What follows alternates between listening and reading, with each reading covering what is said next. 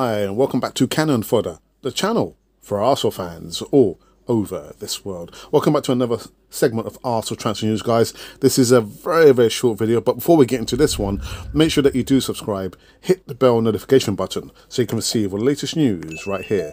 Now, apparently, coming up from the Daily Mirror, the Tielemans alternative emerges.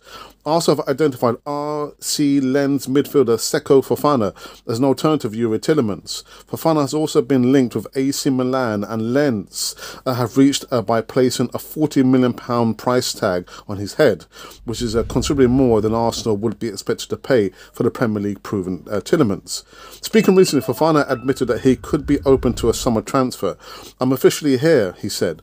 "After that, anything is possible. I want to have fun and take everything I can take." In a market period in which there is a lot of reflection, you can tell yourself that you will stay or that you will leave. You don't really know. And so that's it. That's a short video, and I think this has probably been born out of the frustration.